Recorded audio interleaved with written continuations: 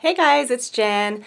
I'm back with another video, and today I'm going to show you how I do my meal planning. So I have been totally off my game since the holidays. I just got thrown off track big time. So trying to get back to the normal way of doing things for March. So what I typically do is I will plan out a month's worth of meals, and I'll do one major shopping trip. And then I'll go back through the month, probably every week and a half or so, to get some milk or fruit or whatever we're running out of. So I'm going to show you what I do. Okay, when I first sit down to meal plan, these are the things I bring with me. I bring my planner so I can see what things we have going on during the month, if we're going to be out of town, if there's any holidays, birthdays, things that I need to remind myself of. So I have my calendar out. I have my inventory twice a month, twice a year. I take inventory of my pantry and my freezers so I know what I have, so I don't waste things and things like that. So I just did inventory in January, so I have my list. And then last night I went to the grocery store and got some of the meats that they had on sale before the sale ended today. So yesterday was the last day of the sale, so I took advantage of that and got a few things. And then I have a list of meals that I keep in my home binder, my household binder, list of meals that my family likes. And as I try new things and see that my family likes them, I'll add them to my list. So this is like my running list of go-to meals. And then I have my iPad so I can reference my boards if I want to try a new recipe, or if I need to check the ingredients of a recipe or something like that. And then I just got this. I don't know if I'm going to like this or not, but I just got this dashboard for my Erin Condren planner, my life planner. And so I'm going to give it a try for the next month and see what I think of it. So all I do when I meal plan is I take a piece, I'm real fancy about it, guys. I take a piece of notebook paper. I number it for how many meals I think I'm going to need. And that's it. So I'm going to show you an old one. Okay, so this is from July. This was my July menu plan. And I just wrote out, I planned for 16 days.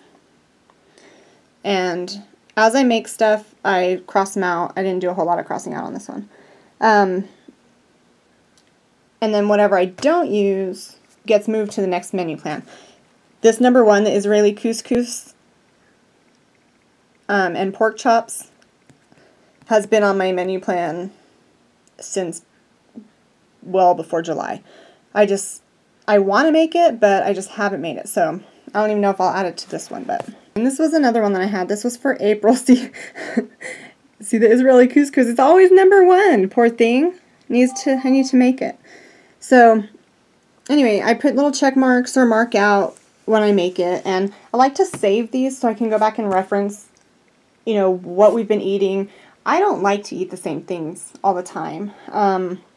There's very few meals that I make repeatedly, which is good because we get lots of variety, but it's bad because I don't have a whole repertoire of recipes that we reuse. But anyway, so I looked at the calendar before I turned the camera on, and I'm going to plan for 19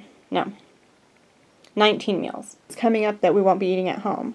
So I'm going to go ahead and start planning for 19 days.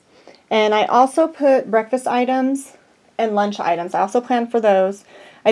And also, while I'm writing my meal plan, I'll also write my grocery list at the same time. So I'm going to put you guys on the tripod and I'll let you see my system. Like I said, it's nothing fancy, but it's just what I do. Okay, so I just numbered my paper 1 through 19 because I'm planning for 19 meals. And really, I mean, I just think about what sounds good. And then I go with the meat I have in my freezer. Oh, I also have my recipe, one of my recipe binders. So these are typically recipes that I go to a lot.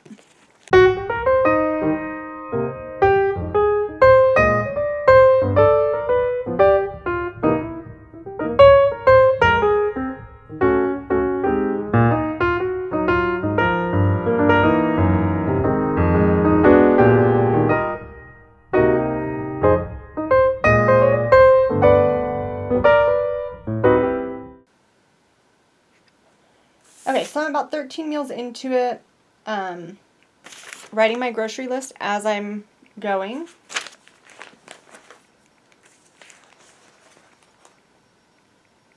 I think I'm going to hit a Pinterest board because I'm kind of running out of ideas here. So let's see. And also, like, there's St. Patrick's Day is, when is it, the 17th or something? Yeah, the 17th. So I want to plan to do something fun with my girls with that. So maybe, like, you know, green eggs and ham or something like that. Something fun. Okay, so I'm going to look at my boards. Oh, I've wanted to try this. It's General Tso's chicken, or Tsao, I'm not sure how you say it, with chickpeas. And if you guys haven't used chickpeas, I made Ree Drummond's chickpea curry, and oh my goodness, it is really, really good. Chickpeas are really good. Or garbanzo beans. Whoops.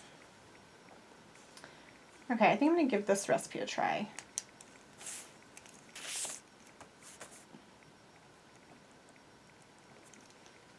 I have most everything I need to make it, which is always nice.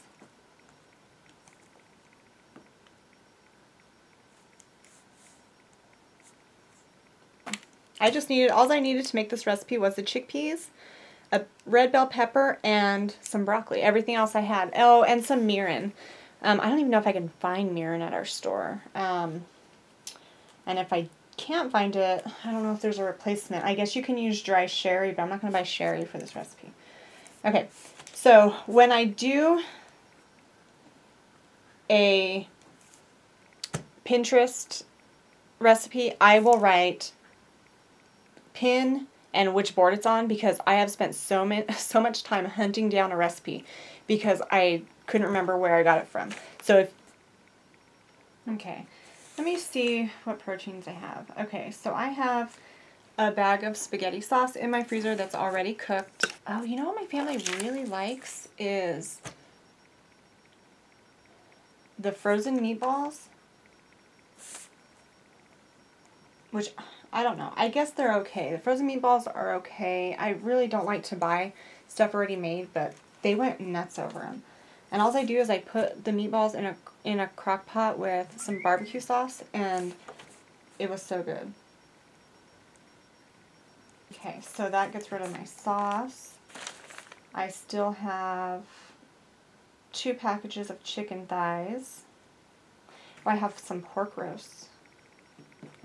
You know what? Okay, I'm going to show you guys my cookbook collection. So I haven't shared this with you guys, but when Sam and I, ooh, very close, camera's very close. So when Sam and I first got married, I could not cook. I couldn't make green chili chicken enchiladas. I could make breaded pork chops, and I could make Hamburger Helper really well. Like, I had Hamburger Helper down. And then I found Food Network. So I became a huge Food Network fan. All these notebooks right here. Well, I don't know if you can see it. There we go. All these notebooks are handwritten recipes that I would sit and write the recipes. This is probably back before they had a website. I don't know. Anyway, so I am a cookbook collector. I have tons of cookbooks. And I rarely use them. So it's kind of sad that I don't use these cookbooks more, but it's just so easy to get online and just type in what you want and search for them. And I cannot find the cookbook that I'm looking for. I can't remember if it wasn't like a Mexican Made Easy cookbook or if it was... Okay, well, I couldn't find the cookbook that I'm looking for. Or I can't remember which cookbook it's in. It was a really good recipe for Mexican style pork with potatoes. It was so good. I'm gonna have to hunt for it. Okay, but I forgot I had this cookbook, Top Secret Recipes, and I've been wanting to make the Toscano soup from Olive Garden.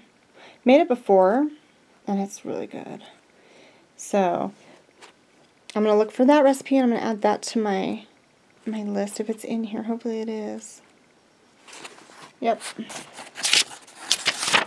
It's earmarked. Okay, so I'm all done with my 19 meals. We're going to do lentil burritos, chicken ranch with potatoes and green beans. That's where you put it all in a baking dish and you sprinkle it with ranch dressing mix and butter. It's really good. Honey sriracha chicken with rice and broccoli. Fried chicken and cheese, or fried chicken with cheese grits. I got that recipe from the Rachel Ray magazine. It was the last one that went out, and it is so good. You fry the chicken and you top it with Frank's Red Hot and honey. Oh my gosh, the combination of the hot and the sweet is so good. I'm going to do Salisbury steak with mashed potatoes, corn and green beans, green chili chicken enchiladas with rice and beans, pozole with, we'll have it with tortillas, shepherd's pie, hash brown potato soup, broccoli with shells and cheese, whiting, I'm going to bake it, whiting fillets, everything lo mein. This is a Rachel Ray recipe. It's really good. And I'm going to do pork ribs with rice pilaf and vegetables. We raised a pig, and so we've still got a bunch of pork in the freezer. General Tso's chickpea. This is with chickpeas. And then the barbecue meatballs with rice and a vegetable. Meatball subs, which we probably won't have. Maybe I'll do some fries or something. Toscano soup, red chili enchiladas. And I'm going to do a pizza night. I just got a new pizza stone from Pampered Chef, so I want to use it. So here's my grocery list. I honestly didn't need a whole lot. Some veggies, cheese, some mushroom soup. So I'll do a grocery haul when I get back to this. So what I do is, like, there's several meals that have a lot of produce in them, like the everything lo mein. That's going to have bell peppers and mushrooms and cabbage, stuff like that in it. So that'll be one of the first meals that I make. There's the broccoli with shells and cheese. That's going to have fresh broccoli, not frozen. So I'll make that further, like one of my first meals. So that's what I'll look for. And then things that, like the barbecue meatballs, that can be one of the last things I make because everything will keep for it. So this is how I do it. And then I flip the page over and I just write some ideas for breakfast. So I'm going to do some smoothies. We have a whole box of instant oatmeal. We'll do buttermilk pancakes, which were so good. Eggs, our chickens are laying eggs again, so we have lots of eggs and tree-sun eggs. And then for lunch, we'll do leftovers, tuna salad. I'm going to make some bean and cheese burritos and freeze them. I'll show you how I do those when I do them. And then I also do some Hot Pocket type stuff, so maybe I'll do some of those.